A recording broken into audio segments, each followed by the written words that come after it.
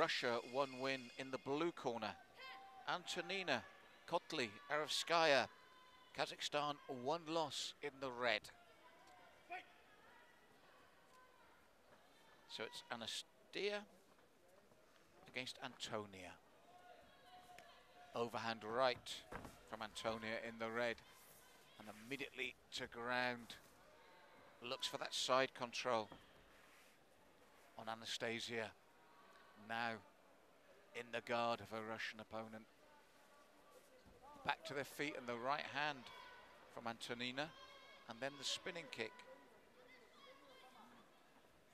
Anastasia looks for the left, right and the round kick, but out of range.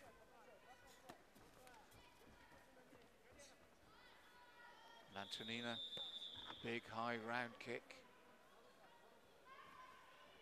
And again, Anastasia just distancing problems. They go into the clinch once more. And Antonina pushing forward with the punches and the knees. Overhand right, just out of range. Looks for the left this time. Low kick as Anastasia came in, and the right and left lands from Antonina.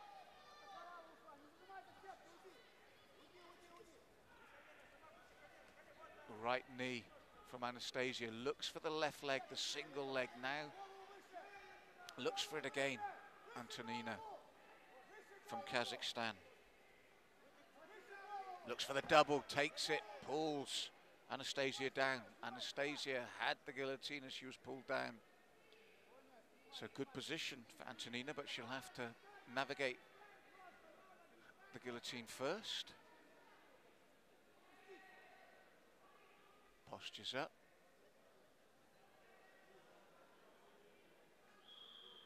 Figure 4 for Anastasia. And the choke it's all over. She pulled that figure 4, pulled the guillotine, and Antonina Kotlяревская can't believe it, but it's all over. Very clinically done by Anastasiya Glotova from Russia. Kept her calm, pulled down on that guillotine. Figure 4 with the legs, and it was all over. Antonina heartbroken, but what a calm finish by Anastasiya Glotova from Russia in the blue corner.